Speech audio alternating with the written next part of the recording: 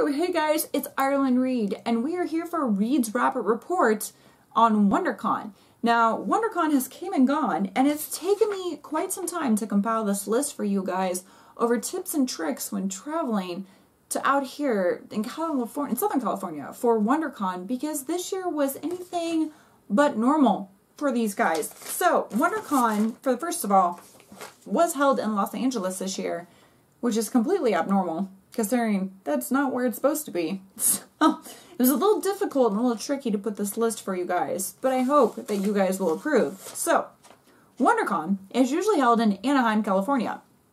So, if you guys have ever seen BlizzCon or any of that, it's held at the Anaheim Convention Center, which is located by Disneyland. Hello, you know where this is going.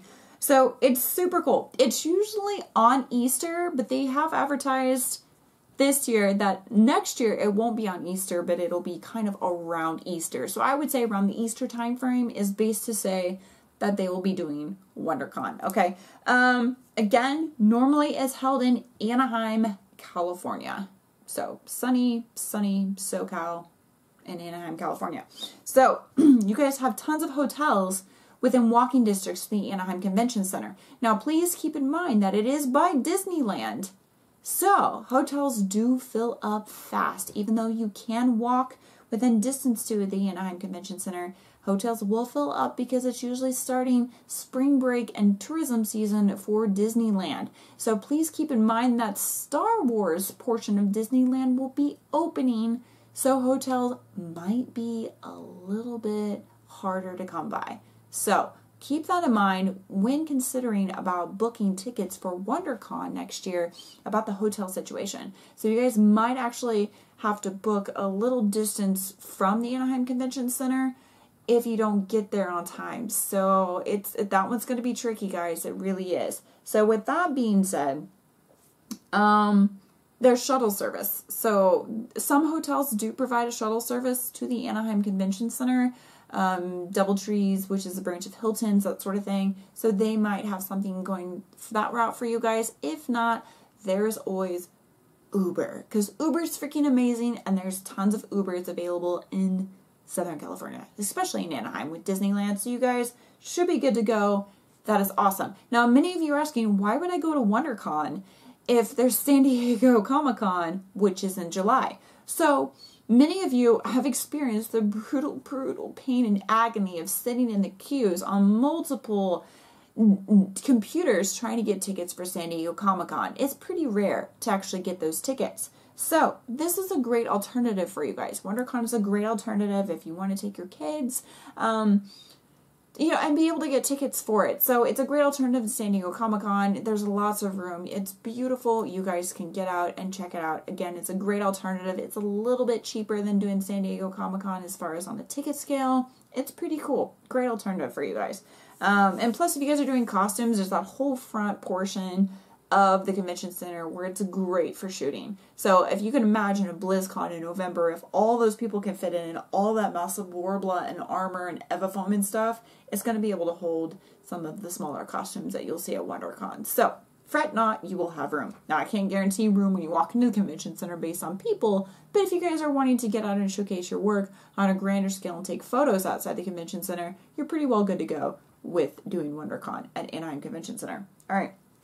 Now, if you guys are flying in, you guys have 3 airports. Yes, tres airports to pick from to fly in. You guys can go with LAX if you're in for the one nonstop shot, in and out, bigger airport. You guys can hit up LAX. Some other alternatives you might want to try is Long Beach Airport, which is not that far located from Anaheim, and John Wayne, which is located in Orange County, around the Costa Mesa, Santa Ana area. So you guys have a couple different airports. So again, LAX, and you guys have a Long Beach and John Wayne. So check them out.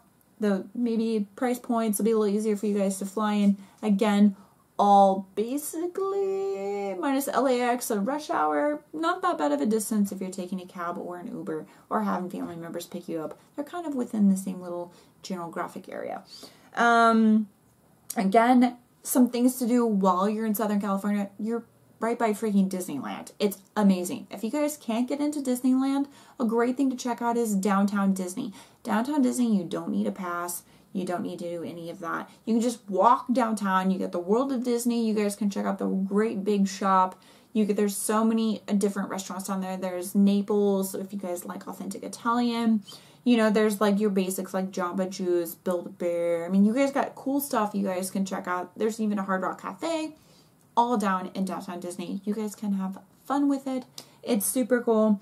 I mean, you guys here, if you go fly through LA, you got Universal Studios. So, hello, Harry Potter. You guys can do so much when you're in Southern California. When you're right in that little area, there's so much you guys can do. I mean, you're in SoCal. You know, you can go to the beach. Anaheim's not that far from the beach. Hug a palm tree. I don't care, whatever you guys want to do. There's so much fun to do in Southern California. It just depends. If you guys have some time and you're here for a few days outside the convention and you want to check it out, I recommend, if you're getting a rental, cruise up and down the 101 on the coast. You guys, that is the road that goes all the way down from the very bottom of San Diego and technically should go all the way up to San Fran. Don't have to go that far, but I'm just saying, if you want a great scenic drive, check out some of the old places like the historic, like the Woody's little cafe you guys can go to. All types of cool stuff. Check it out. The piers, the beach, the weather. It's freaking amazing. It's around Easter. You're in Southern California. Many people are still dealing with snow. Okay? And you can be wearing a tank top, shorts, and flip-flops. It's freaking amazing. So, if you guys can, check it out. If you have any other tips, tricks, comments, cool things you wanted to tell to other people who might be going to WonderCon, please list them below in the comment section. And stay tuned. I have tons of Comic-Cons and little cool Rapport reports to give you guys for other conventions later on this year, starting with Emerald City Comic-Con after this. So stay tuned, guys. Thanks for watching. See you soon.